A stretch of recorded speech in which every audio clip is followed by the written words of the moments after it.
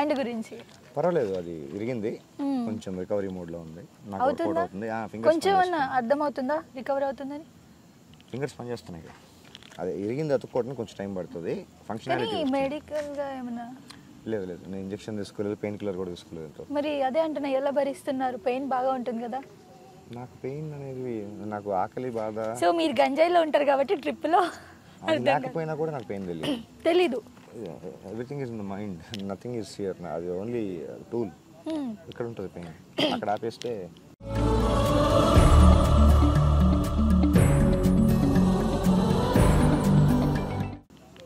తెలీదు sir. Night times లో అక్కడ ఉంటున్నారు కదా, భయం మీద అక్కడే పడుకుంటారా నైట్ టైమ్స్? పెయిన్ తెలీదు అంటే భయం అంటారు, భయం తెలియదు. నాకు భయం కూడా తెలియదు. భయం భయం అంటే ఏంటి? దేనికి భయం? అంటే దయ్యాలు, పాములు. నాకైతే ఇంతవరకు ఒక దయ్యం కూడా కనపడలేదు. పాములు చాలా కనిపించినాయి, దాన్ని చూసి నేను భయపడలేదు. అవి కొన్ని నన్ను చూసి భయపడినాయి, కొన్ని నా దగ్గరకు వచ్చినాయి, నాతో పాటు ఉంటాయి, ఒక్కొక్కసారి నైట్ స్టే చేస్తాయి. యా, నాకు ఇబ్బంది లేదు, వాటికి ఇబ్బంది లేదు. మీకేంటి ఇబ్బంది? ఇది ఆన్సర్ ఇట్లా చెప్తారా? ఆన్సర్ కాదు, ఇన్స్టాగ్రామ్ చూడండి, ఒక వీడియో చూడండి. నా దగ్గర చూసా, మీ ఇన్స్టా చూసా, మీ ఫేస్బుక్ చూసా. దాంట్లో పాము వీడియో చూసారా? ఒక బైక్ పైన నుంచి ఒకడు 3 days బేబీ పైథాన్ పైన నుంచి తీసుకెళ్తే అది కొంచెం నలిగిపోయింది. దానికి ట్రీట్మెంట్ చేసి ఒక 2-3 days నాతో ఉండింది, వెళ్ళింది. అప్పుడప్పుడు వస్తుంటుంది, అప్పుడప్పుడు వెళ్తా ఉంటుంది. కొంచెం ఇంత పొడుగైంది అది. ఓకే. అట్లా ఒక బ్లాక్ కైట్ ఒకటి వచ్చింది. సార్ పూట ఎలా గడుస్తుంది? లైక్ ఏం చేయట్లేదు కదా, మరి ఫుడ్ ఎలా తింటున్నారు ఏంటి? ఎవరైనా ఇస్తున్నారా ఫుడ్? మీరు ఎప్పుడైనా ఆలోచించారా ఈ అడవిలో జంతువులని ఎట్లా బతుకుతున్నాయి, వాటికి ఫుడ్ ఎవరు పెడుతున్నారు, అవి ఏ జాబులు చేస్తున్నాయి, ఏ ఆఫీస్కి వెళ్తున్నాయి, ఏ ఐడి కార్డులు వేసుకున్నాయి, ఎప్పుడైనా ఆలోచించారా? బతకడానికి ఇవన్నీ చేయాల్సిన అవసరం లేదు. ఇలాగ బతికితే బాగుంటుంది, ఇలాగే బతకాలేమో అని ప్రాబబ్లీ యూనో దాంట్లో డిఫైన్ చేసుకున్న వాటిల్లో మీ కంఫర్ట్, మీ లగ్జరీ, మీరు డిజైన్ చేసుకున్న లైఫ్ స్టైల్లో నేను బయటకు వచ్చేయాలి. నాకు ఏది ఎక్సైట్మెంట్ ఇవ్వదు. నేచర్ కంటే మించింది నాకు ఏది టీచర్ కాదు, ఎక్సైట్మెంట్ కాదు. Everything is nature. I'm chosen son of mother nature అని నేను అనుకుంటున్నాను. సో ఇది మీ డైరీయా? నేను ప్రస్తుతానికి రాసుకునే వాడుకునే, నాది కాదు, వేరే వాడిది, అది నేను వాడుకుంటున్నాను. విజయ్ ఇక్కడ రాశారు. Mother of nation, chosen son of mother nature. Nature.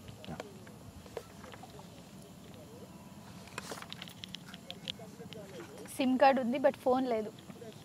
SIM card వచ్చేస్తుంది. ఫోన్ వచ్చేస్తుందా? ఫోన్ వచ్చేస్తుందా? ఫోనే కదా. వచ్చేస్తుంది. ఎప్పుడు తీసుకున్నారు సార్ ఫోన్ చెప్పండి? అది వచ్చినప్పుడు తీసుకుంటా. అంతే అంతే. The perfection of yoga. అది చదివి నవిలి దాన్ని ప్రాక్టీస్ చేసి దాన్ని మళ్ళీ రీసెర్చ్ చేసి అది కరెక్టా పని చేస్తుందా లేదా ఆ పనిలో కూడా ఉన్నా. సార్ ఈ బుక్ చదువుతున్నారు? చదివేశాను కూడా చేశాను, దాన్ని అప్లై కూడా చేశాను. అది అవే జరుగుతుంది. సార్ ఇంత నాలెడ్జ్ పెట్టుకొని మీరు మీ టైం వేస్ట్ చేసుకుంటున్నారని అనిపించట్లేదా? మంచి లైఫ్ ఉంటుందేమో కదా మీకు దీనికంటేనా? అంటే సార్ ఇది ప్రస్తుతం ఎంజాయ్మెంట్సే చూస్తున్నారు, మీరు ఫర్దర్ ఫ్యూచర్ ఎందుకు? పీస్నెస్ అనుకోండి, నేచర్ ఎంజాయ్ చేస్తున్నారు, ప్రాక్టీస్ చేస్తూ మధ్య మధ్యలో రిలాక్స్ అవుతూ ఆ రిలాక్స్ టైంలో కూడా ఏదో మనకు పనికొచ్చే పనులు చేస్తూ అప్పుడప్పుడు ఇట్లాంటి టైం పాస్ పనులు చేస్తూ అది పనికొచ్చే పని మీకు, అది చాలా ఇంపార్టెంట్. నాకు నా ఫంక్షనాలిటీకి నాకు వర్కౌట్ అవుతుంది. దానివల్ల జనాలకు పెద్దగా ఇబ్బంది లేదనుకుంటున్నాను. అవును, వెరైటీ సౌండ్లు వస్తాయి. They also respond back some times. నా కోసం పీకాక్ రోజు వచ్చి పడుకున్నాడా లేదా చూస్తుంది. నైటా ఒక్కొక్కసారి వస్తుంది డాగ్స్ అన్ని పడుకున్న తర్వాత. మీకు ఒక వైఫ్ ఉంటే బాగుండని ఎప్పుడు అనిపించలేదా? ఎప్పుడో అప్పుడప్పుడు అనిపించిన ప్రతిసారి మంచి మంచి ఎక్స్పీరియన్స్లు అయినాయి. లాస్ట్ ఎక్స్పీరియన్స్ తోటి ఎందుకు మీరు అన్నట్టు అన్నెసరీ టైం వేస్ట్, నా ప్రపంచంలో నాకే సరిపోవట్లేదు. మళ్ళీ ఎందుకు ఆ సైకిల్.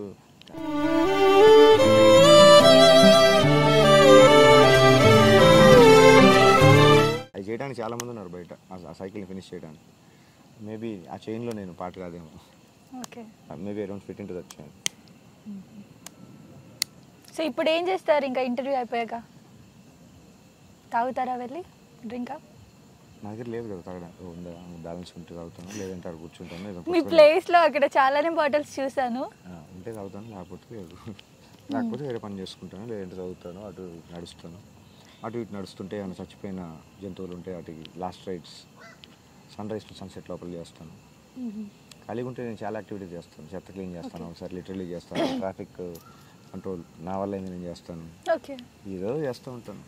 మీరు మనం ఇప్పుడు కార్లో వస్తున్నప్పుడు మీరు విన్న సాంగ్స్ కానివ్వండి, మీ మాటలు వింటుంటే కానివ్వండి, లైఫ్లో మీరు చాలా ఎక్స్పీరియన్స్ చేశారు అనిపిస్తుంది ఈ ఏజ్లోనే. లైక్ 40 ఎంత చెప్పారు?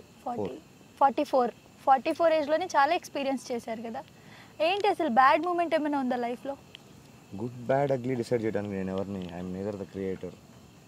గో విత్ ద ఫ్లో అంటారా? అంతే, గో విత్ ద ఫ్లో కాదు. దాంట్లో ఎందుకు టైం వేస్ట్ చేయడం? గుడ్ బ్యాడ్ అగ్లీ దాన్ని డిసైడ్ చేసి దాన్ని కాయిన్ బాధపడిన సిచ్యువేషన్స్ ఉంటాయి. మనుషులు బాధలు అనేవి లేకుండా, నేను మనిషి పుట్టక పుట్టినప్పుడు బేసిక్ ఎమోషన్స్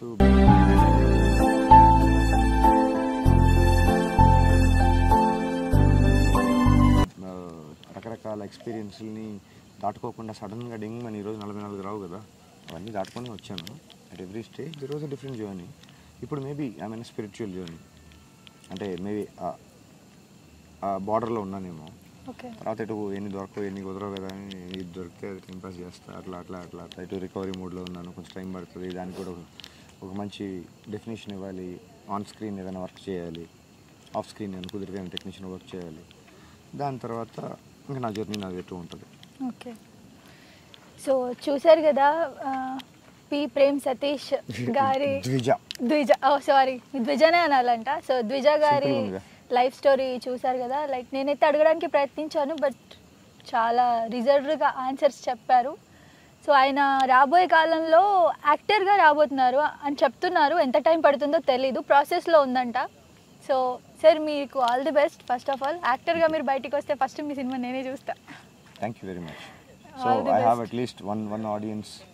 ఆడియన్ కథ నాకు తెలియదు అట్లాంటివన్నీ. ఆడియన్స్, నా ఫస్ట్ ఆడియన్స్ దొరికారు.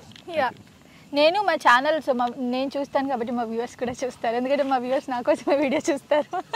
డెఫినెట్లీ నా ముఖం ఎవరు చూస్తాడు? లేదు సార్, మిమ్మల్ని మీరు చెప్పిన మాటలు చాలా మందికి కనెక్ట్ అవుతున్నాయి తెలుసా. ఇప్పుడున్న ప్రెసెంట్ ఉన్న సిచ్యువేషన్స్లో మీ మాటలకు చాలా మంది కనెక్ట్ అవుతున్నారు కాబట్టే ఇంతమంది మీ దగ్గరకు వస్తున్నారు ఇంటర్వ్యూ చేయడానికి. సో నాకు చాలా హ్యాపీగా ఉంది మీ గురించి తెలుసుకుని. లైక్ మనం ఇండస్ట్రీ గురించి కూడా కొన్ని మాట్లాడుకున్నాం. మీరు ఇంత టాలెంటెడ్ పర్సన్. నేను తొందరగా మీరు మూవ్ ఆన్ అయ్యి వెళ్ళి అక్కడ సినిమాల్లో చేయాలి అండ్ ఒక యాక్టర్గా బయటికి రావాలని కోరుకుంటున్నా.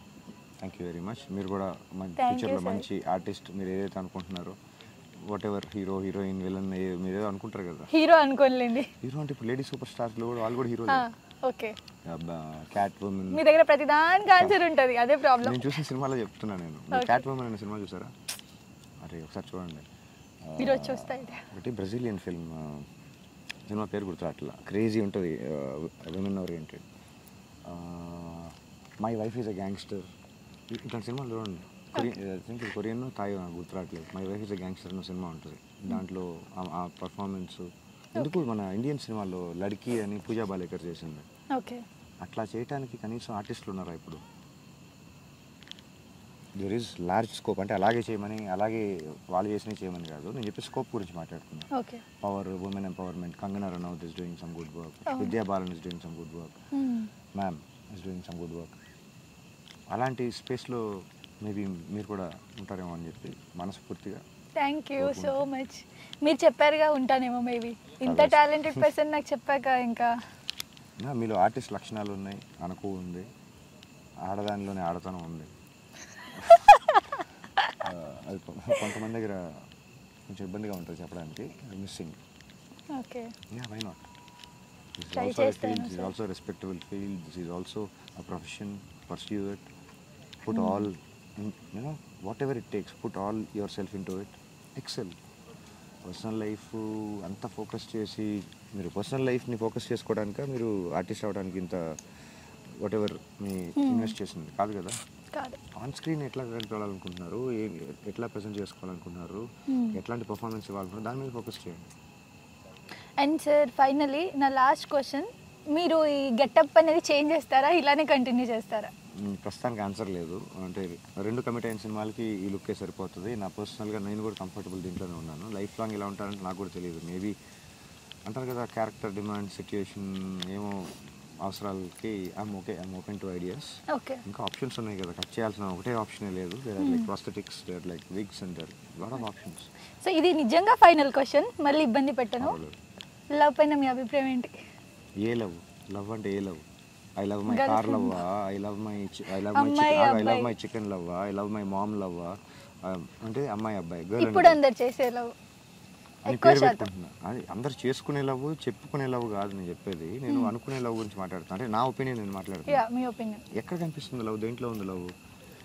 పరిచయం అయ్యి ఒక బ్యూటిఫుల్ ఫేజ్ ఉండాలి కదా, ఒక జర్నీ ఉండాలి కదా, ఒక యూనో ఇంట్రొడక్షన్, ఒక మిడ్ పార్ట్. సినిమా లాంగ్వేజ్లో చెప్పాలంటే యాక్ట్ 1, యాక్ట్ 2, యాక్ట్ 3 అయిపోతేనే దానికి ఒక బ్యూటిఫుల్ షేప్ ఉంటుంది కదా.